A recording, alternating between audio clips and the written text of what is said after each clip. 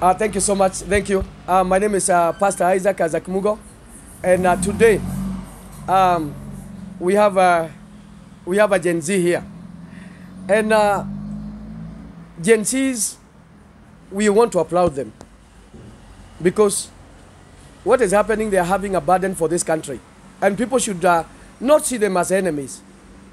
People should see them as a vessels of God, and what they are having is a passion for this country. And there are some things that they are not understanding, that and they are not comprehending. And so today I want to engage with this young man. I want him to pour out his heart. He want to ask some questions, and then I'm going to be able to answer him. Karibu sana. Thank you. My name is James Mulamba. I heard this man of God speaking about how this government is God sent and how Ruto was chosen for us by God. And that challenged me, and I was not content with that. And so I felt it prudent to do a session with him because I need to understand the perspective of a cleric and the perspective of the church and why they think that this president and this government is God chosen. Or why they think that the current president that we have is probably a gift from God, because that does not augur well with me as a Gen Z and with probably so many other Kenyans out there who internalize and actually are skeptical about the church and about religion and so on. So we are going to have a discussion here. We will try to keep it as objective and short as possible. I hope this will impact someone at home, and I hope this will open the eyes of Kenyans out there, and we hope that we will have a good discussion going forward, because it's about time we start holding everyone to account, including the church, because the church is and has been an advisor to governance and to authority and to government for a long time. Since the days of King Saul, since the days of King David, the church through the prophets and the men of God have been giving wisdom and guidance to leaders all through time. So we cannot push the church to the periphery. We understand that the church has a role to advise the government and has a role to give direction to the masses. And that is why I saw it important to have this discussion tonight. Thank you so much.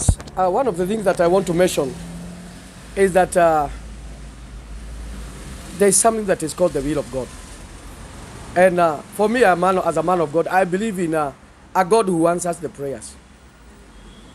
When I look at how this government came into being, for me, I don't, without reasonable doubt, I believe that it was God's will to have President William Ruto as our president. Nevertheless, I cannot agree with some of the issues that the country is going through, and I cannot support some of the things that this government have done. Nevertheless, having that disagreement, God, I can add to this that God works in mysterious way. And God can use anybody for his own purposes. And his purposes are beyond our human knowledge. There is a word that Jesus said, that nobody can have something unless it is given from God. So, today I want to assure every Gen Z that we need to see President Ruto as the anointed one, because he is still the father of this country. Whether he is good or bad, whether there are some issues we don't agree with him, he is still the father of this country, and nothing can change that. As long as he is our president and he is seated on that seat, he deserves our prayers, he deserves our support, And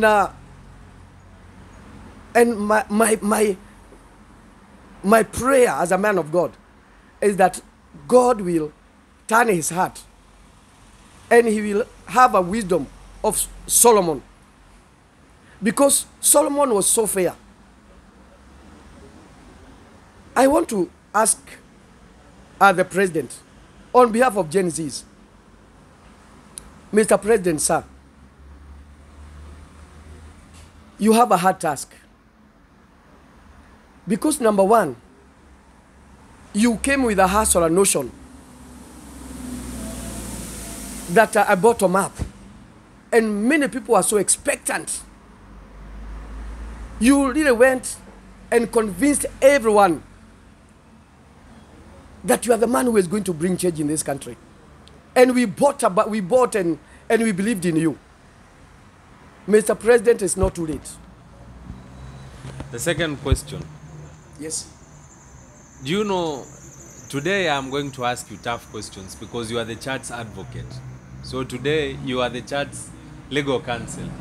You are sitting and standing in the position of the church. So all the hard questions that we've had and we are going to have in the future, I will try as much as possible to summarize them and to ask you those questions. Yes. And please try as much as possible to give to us concise answers, as remarkable and short as possible.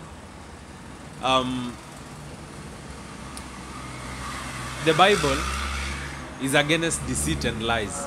Do you know President William Ruto is a deceitful and a liar? A deceitful person and a big liar. One of the things that I would want to say is that I know there are some promises that were made during the campaign. And those promises are not yet manifested. And so,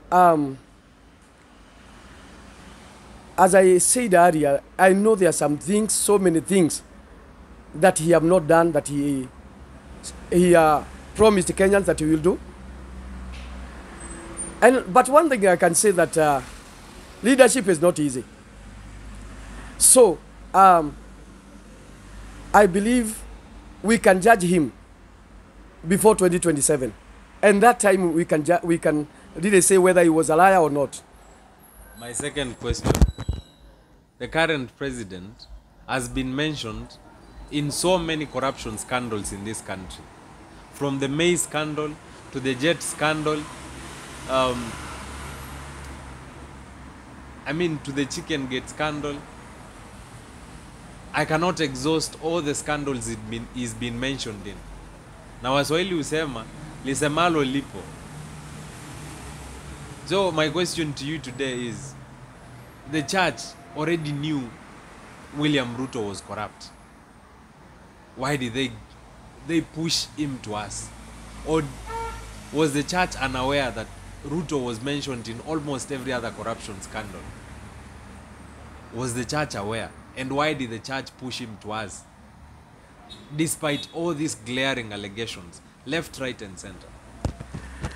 One of the things that I can say that is not that I cannot deny there has been scandals, and they are there. Some of them are still active, and one of the things that I can say, there is no government that have never had a scandal. That is number one. Number two, I have seen that president is trying to streamline things.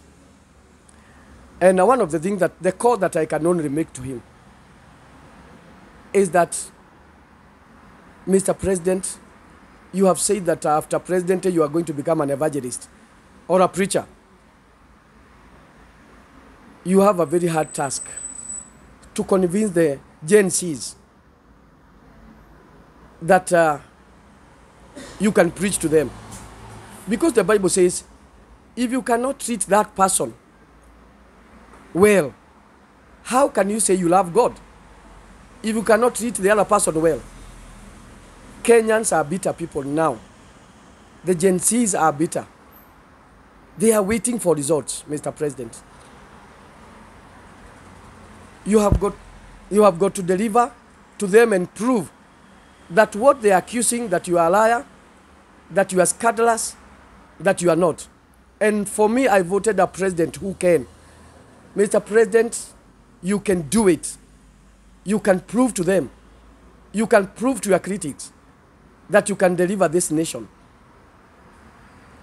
So you are agreeing with me that the church knew that Ruto was scandalous and corrupt, but they still pushed him to us. Well, I have another question.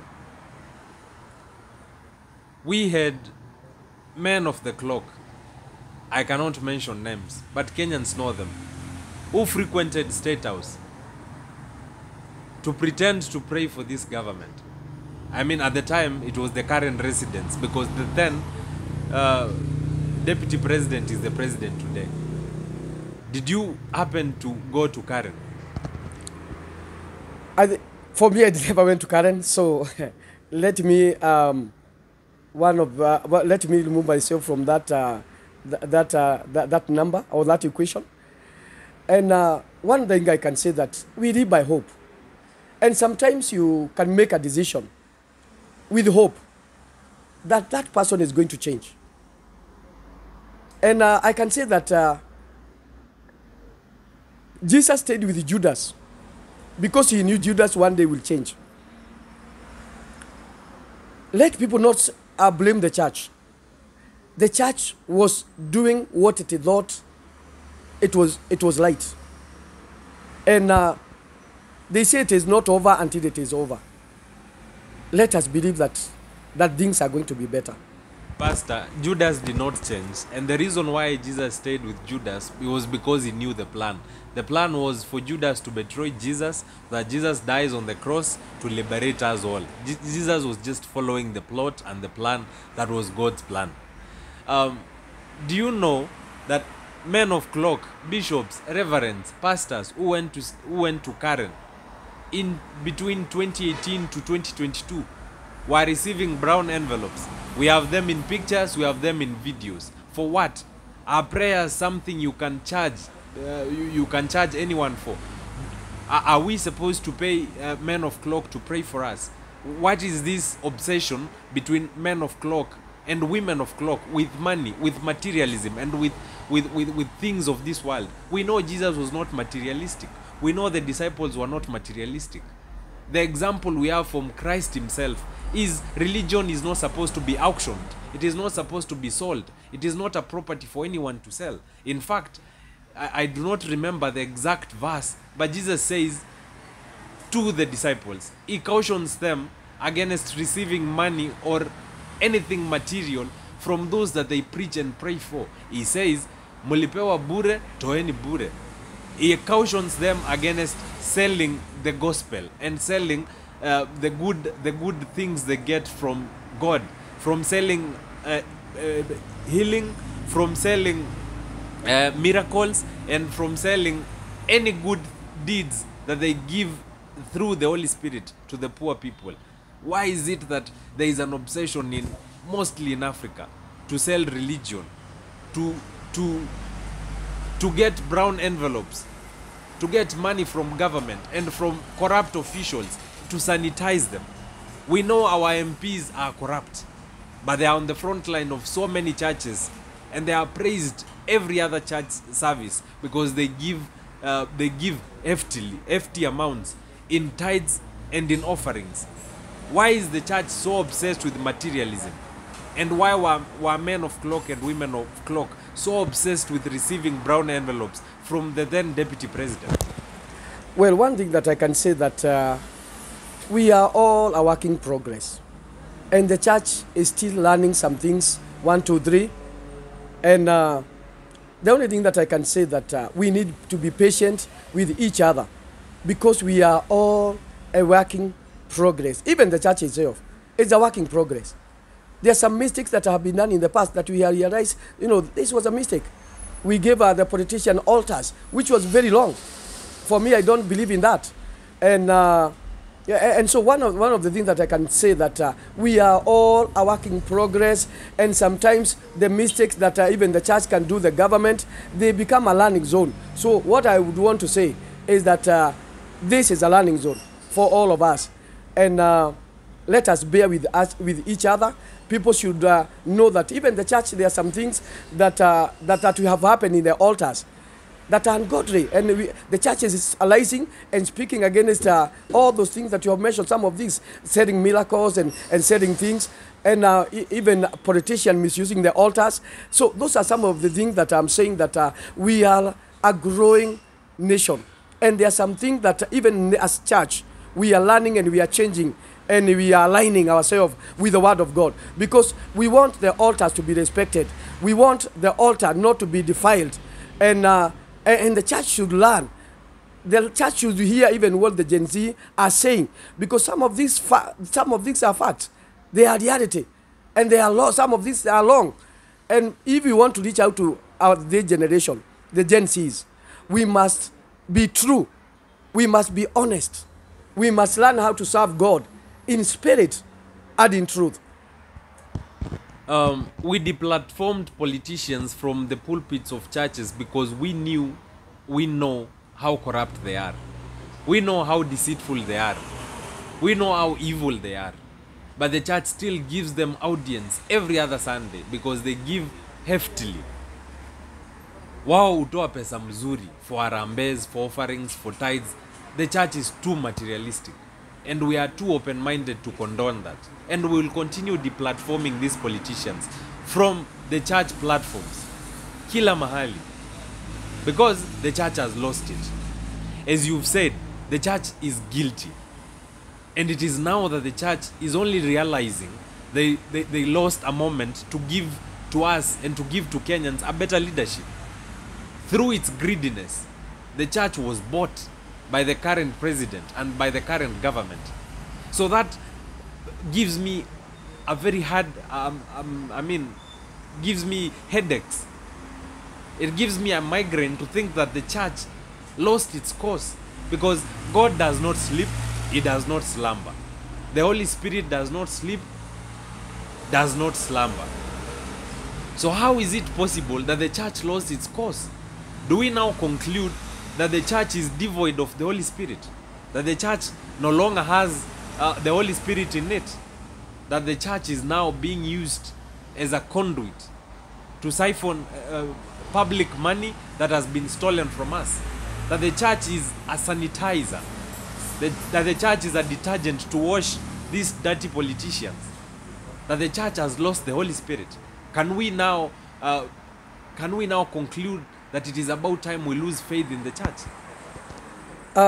It is not time to lose faith in church. And as I said earlier, we are a growing nation. And also the church, it is still growing. If you look at the trend that is happening right now, some politicians, politicians no longer are being given access the way like before. And what I can say that even when a toddler is growing, sometimes he falls down and he arises. The church is growing, and as we are growing, we are learning. And one of the things that I can approach the Genesis is that they have become staunch, they have become serious, they have come out strongly, and there are some things that we need to look and hear them as a church as well. We need to streamline our altars. We need to bring wholeness in the church, so that we may be able to be, we must separate ourselves even with the matters of political, and so that we can be able to reach out to the youth. So that, I pray that the church will learn, so that they can arise to the occasion of being an authority in this nation. Do you know, in the past, men of God, staunch in their belief, the likes of Desmond Tutu of South Africa, stood against and stood to be counted against repressive regimes. Do you know Kenya's very own Timothy Njoya, Reverend, the late? I'm not sure if he's deceased now, but Timothy Njoya rose against and stood against. He's still alive. He's still alive. Sorry for that.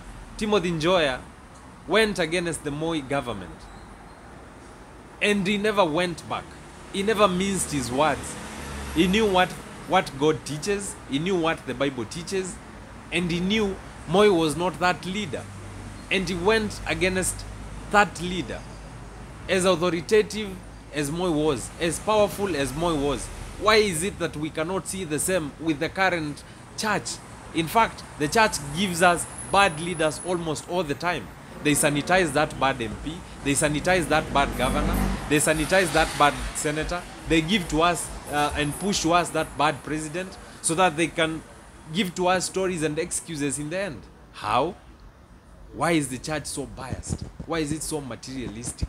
Can we move past that? Can we get a better church?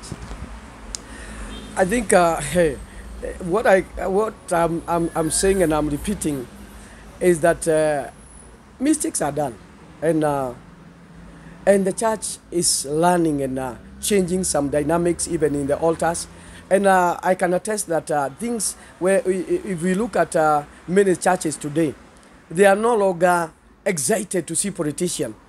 And the church is also coming out very strongly and condemning some of the things that are happening. And the church is speaking up. And I thank God for what is happening. And so it is the church is declaiming its position. And so, as I said earlier, it is not over until God says it is over. And I believe this is the time for the church. And one of the things that I can also add is that some of these things that we are fighting, especially corruption. Corruption has been systematic. We are dealing with a system that has been there.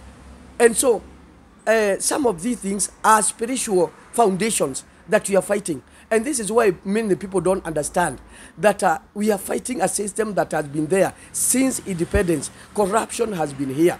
And this is what I want Gen Zs to understand, that some of these things, they are not physical, they are spiritual things that we are fighting in foundations. And foundations are fought in the spirit, and they are brought down by the spirit.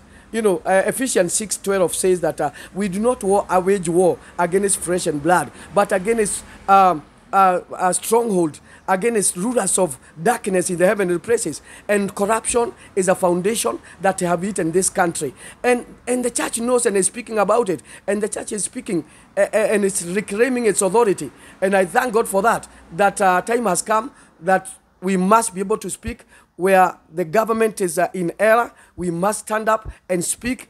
And I thank God that thing is happening. The other day we saw a citizen highlighting that the men of God are speaking up. And so people should understand that the church is arising and the church is taking back its position. What I'm getting from you tonight is the fact that the church was asleep, and it is us Gen Zs who woke the church from its slumber. That the church had lost its way, and the church is only regaining its way after we came out openly and denounced the church. And if that had not happened, it is possible the church will still be in bed with the same politicians. That is what I'm getting here tonight. And as it is, so many young people in this country, as it is today, do not go to church. They already unsubscribed from religion and from church a long time, because they saw the church as a depressive tool that is used to rule and govern the people. They saw the church as an avenue that the politicians use to control the masses. And these Gen Zs that you have are very liberal, very open-minded, and very smart people. And they will question everything. They even question God. So they will question the church. That I will assure you. My final 3 questions as we summarize this. My first question will be, Jesse had so many sons, several, but God chose David among all those sons, because in his wisdom and in his discernment, God saw David as the rightful king, the rightful heir, and he chose David over all the other sons of Jesse.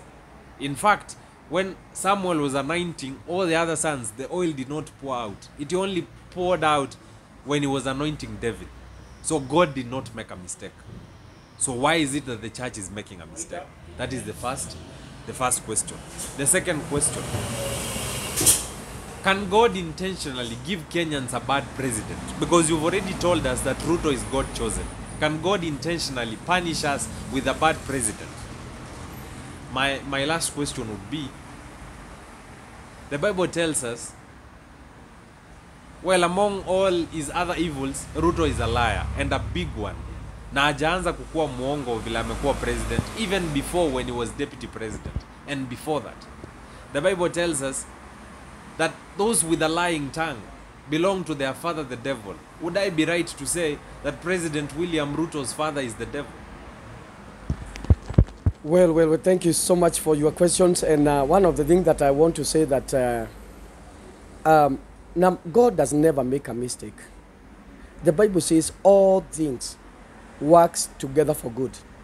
And that is the word for Genesis. That all the season that you are going through, God has a purpose. We are still praying. And I also want to go back to the issue of the church keeping quiet. And these battles, as I said earlier, this battle is the battles of nations, of families. They are won in the knees. And our battle is spiritual. So the church has been doing what it ought to be, praying for this nation. And there is no way I can crucify the church. The church has been praying. And things are going to change. And I know that God is faithful. He have heard the cries of Kenyans. And I believe that, as you are saying, that our president does not come from the devil. That one is a no. Because it is God who puts people on the throne, not the devil. And so, I want everybody to understand, they should not see it as a devil thing. But what they should know is that what we live by is something that is called hope. Today, let us pray for the president. When your father is naked, when your father is in hell, what you do, you go on your knees, you pray for him. As I have just been saying, let us pray for the president, that God will give him Solomonic wisdom. Let us, God, open his eyes, that he may know that he has a contract with the Kenyans. Let him go back to the knees. This government came out of prayers. Let President Ruto go back to prayers. Let us, President Ruto, go back to the word of God.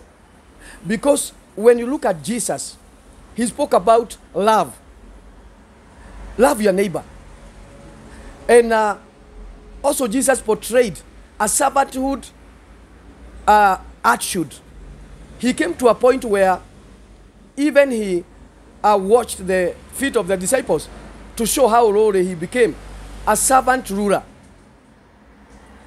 There's something you've said that has given me a final question, and I'm asking myself, you still insist that all presidents are God chosen or all leaders are God chosen.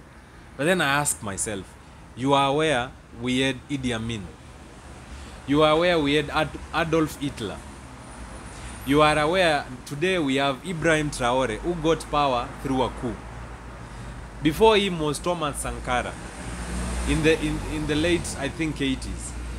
We have Yoweri Museveni of Uganda, who got into power through a coup.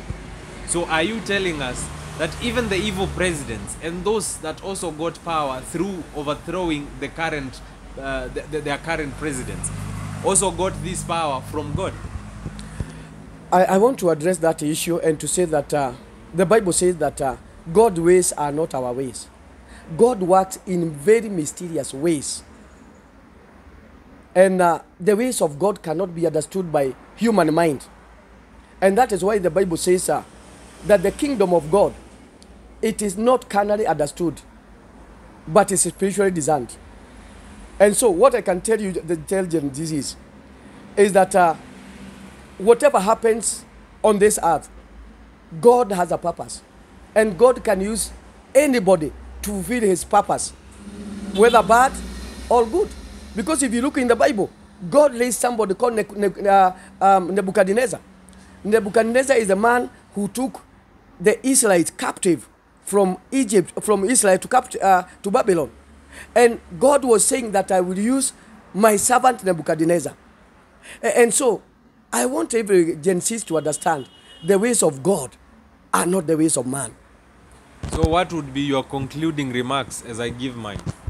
Going forward, let us pray for the healing of this country. People are wounded. People are discouraged. People are confused. In midst of all those confusion and its discouragement, number one, I want to say that God is still on the throne. And God loves this country. And the destiny of Kenya is so great. And the destiny of Kenya shall not be aborted. People, let us not give up on God. We may give up on the government, but let us not give up on God. God is able to change even things that seems as if they cannot be changed.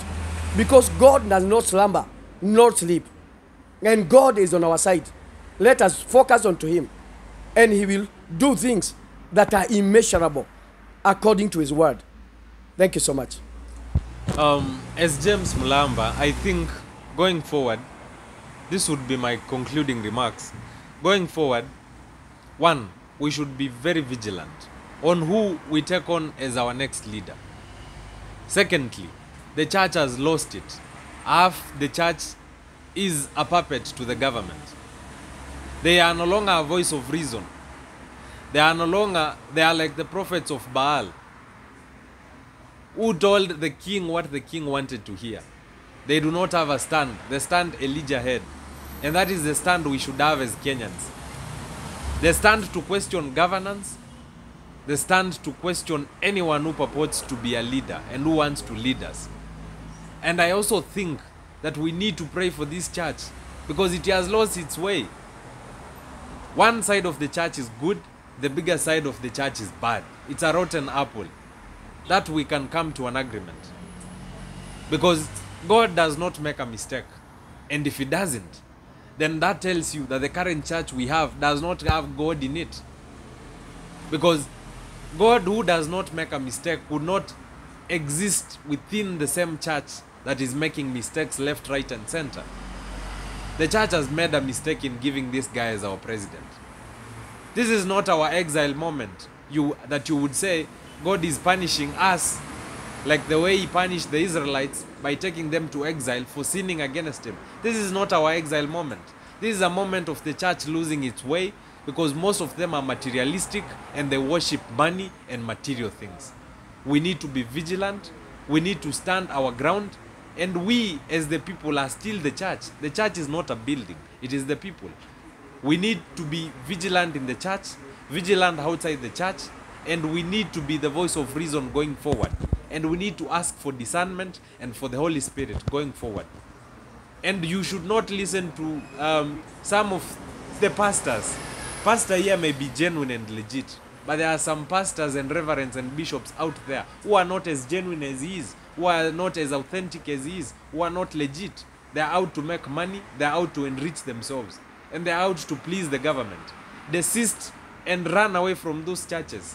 Run away from churches that have pastors and reverends and bishops who've lost you before, who love money and who worship money, because God is not materialistic. Be vigilant, be alert going forward.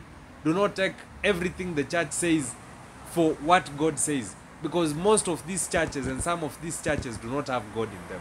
Thank you.